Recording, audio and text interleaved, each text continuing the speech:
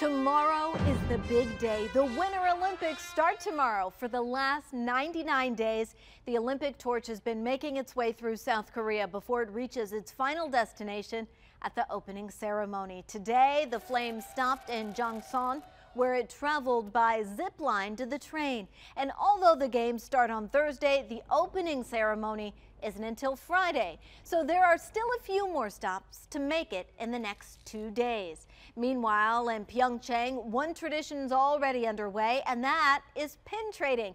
This is a time where avid collectors get to meet and trade with others that share their same love of the games. This year, the most coveted pin will be from the North Korean team, if they offer one.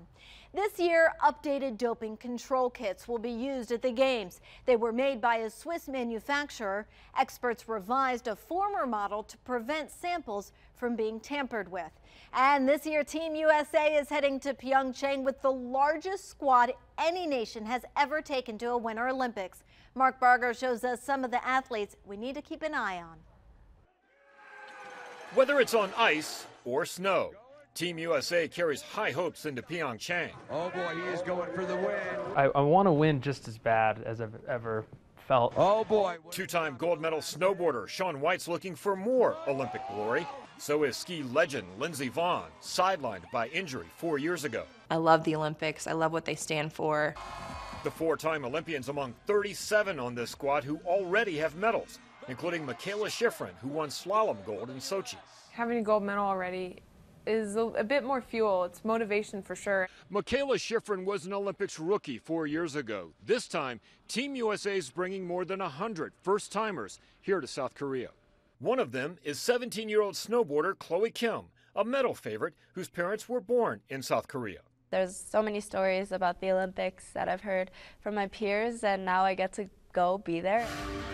Also experiencing it, 7 sets of Olympic siblings, including ice dancers Maya and Alex Shibutani and curlers Becca and Matt Hamilton. The second mixed doubles was going to be a thing. I was like, I'm going to play with my little sister because she's the best.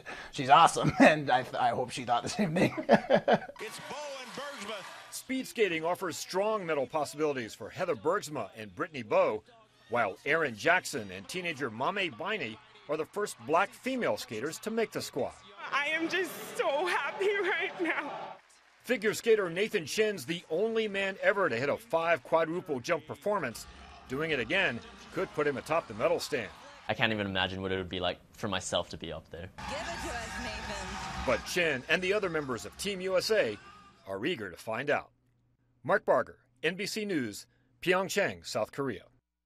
With each passing day, the excitement and anticipation for the 2018 Winter Olympic Games grows, ultimately reaching its peak when the event kicks off. February 9th's opening ceremony will be watched by millions around the world, including 2 Tucson Olympians who competed in previous years. They spoke with us about that experience, and I'll have their stories tonight, new at 6.